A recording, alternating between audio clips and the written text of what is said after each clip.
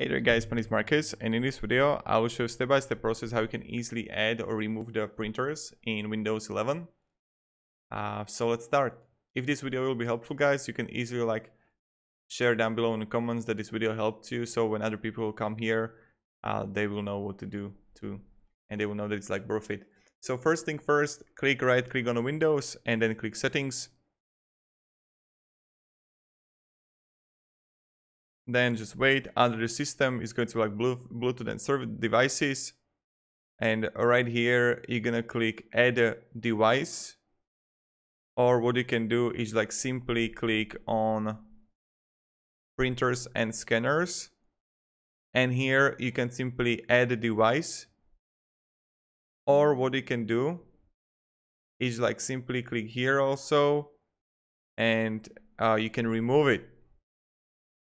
So that's how you do it, and that's how you can easily add or remove printers in Windows 11. Thank you very much guys for watching, and have a great day, and goodbye. See ya.